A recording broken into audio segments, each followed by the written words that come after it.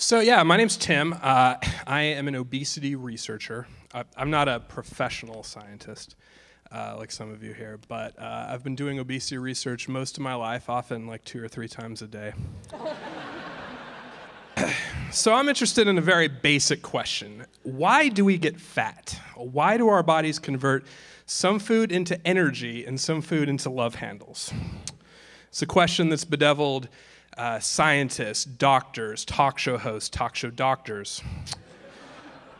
Recently, I was having dinner with a friend at a local bistro, and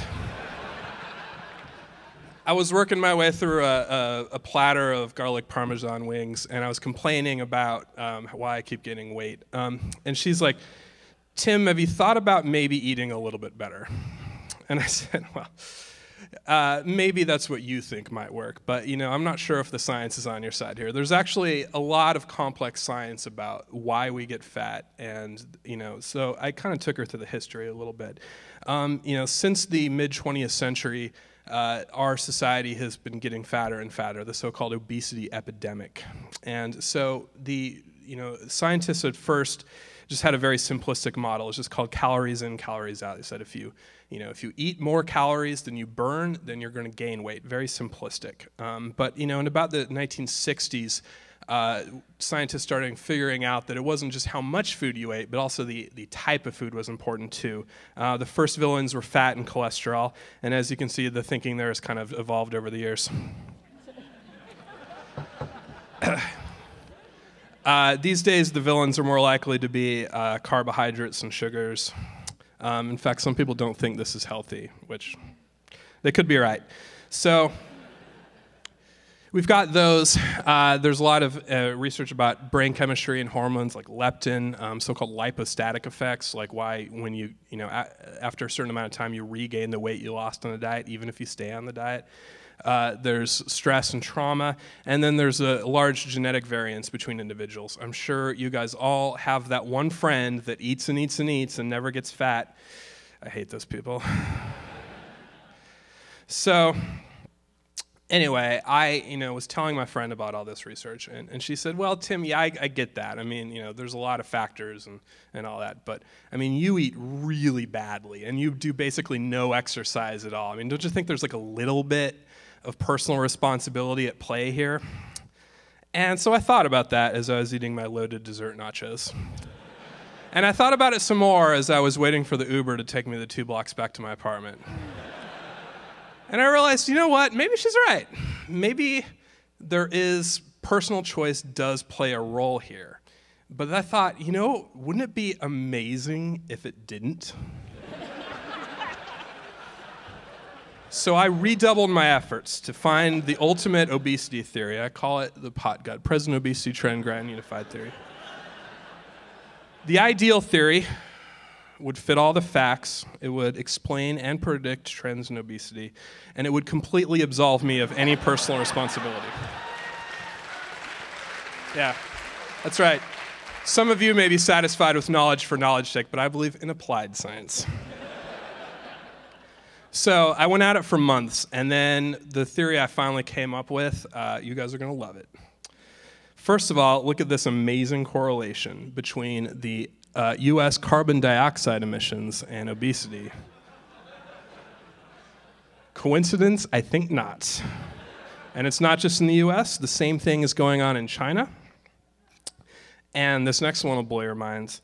Look at the states that are the fattest are also the states that are taking the most fossil fuels out of the ground. There's clearly something going on here. This is a photograph of a carbon dioxide molecule. This is a carbohydrate molecule. Note the similar coloration.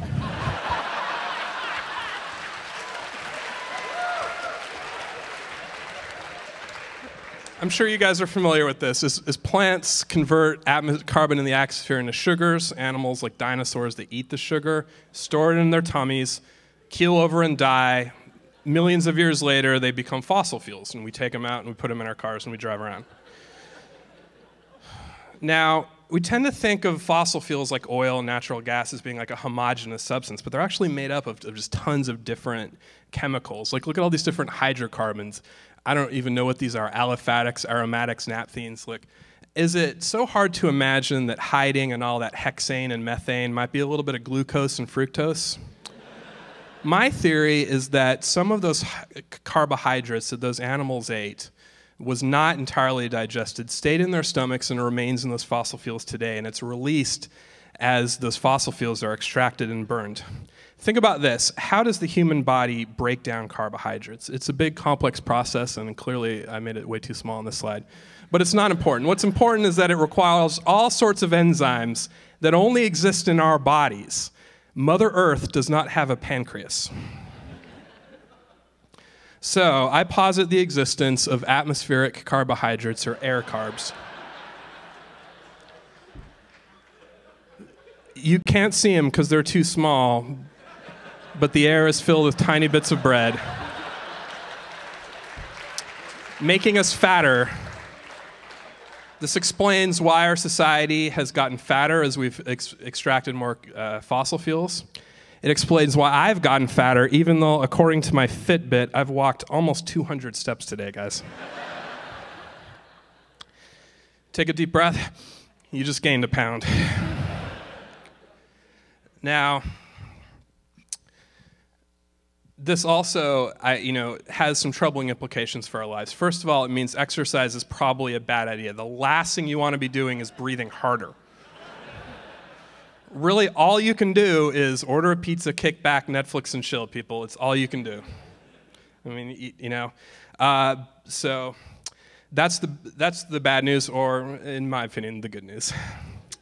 So I've shown this to some friends in the fossil fuel industry. They're very much against it. I see some doubt on some of your faces. You got to ask yourself if you're on the side of free and open scientific inquiry, or if you're on the side of client science denial. So thank you, and I will be selling these scientifically proven carbohydrate filtration masks out in the lobby after the show. Thanks.